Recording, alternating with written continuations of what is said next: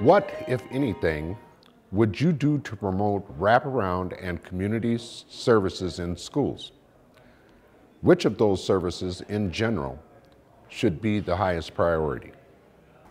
As a social worker, I understand the importance of wraparound services, and I particularly value mental health services because I think it's very important for a child's academic success and their overall well-being. I'm really pleased that over the last year we've expanded the amount of services, mental health services at our school sites, and I'm looking forward to cooperating with the state and the county and the city, all of which partnerships are essential if we want to leverage the amount of resources we need to adequately serve our families, because we want to ensure that all students have access to the services they need. I would say pediatric health services would be the first thing I'd like to get involved in our potential community full-service schools. So if we could connect student health to their schools, I think the benefits would be unbelievable.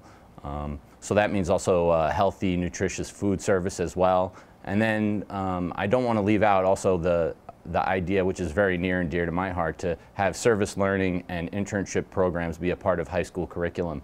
So creating bonds between the community and the schools and the students in those schools so that when students graduate, they understand what's necessary in order to be in the workplace and they can earn living wage jobs when they graduate from high school.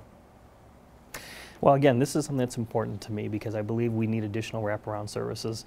One of the things that I was a part of is a committee that sat and worked with the expansion and remodeling of the Key Waden campus of Lake Nokomis Community School. And when we continued to talk about community school, while we were working with the architect, we talked about the concept of that the school building be much more than education. It would be a place that the community to come to. So when we were literally laying out the floor plans and where rooms would be and hallways, we talked about the idea of having the opportunity of like the south side of the building being open to the community to be used for continuing education. One of the things that's been very common in our area is SAPEO, which is a great program for getting parents involved and educating them and helping them understand education today and helping their students. One of the things that I've been specifically have learned from talking to delegates and parents about running for school board is mentoring and tutoring children specifically with their homework. They need homework help.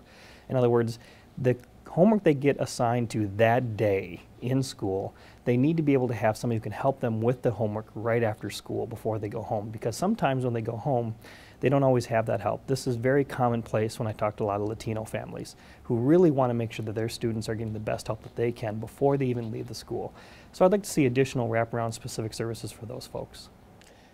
You know, when we're talking about when we want to have effective school, when we want to have a good performing school, we have to understand that other factors outside the school also contributes the success of the students, such as, for example, housing problems.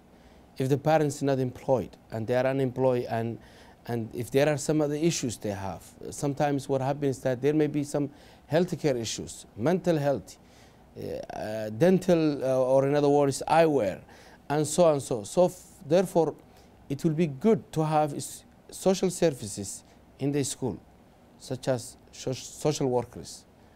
And I think that will help students and their families to get the service they want from their own school.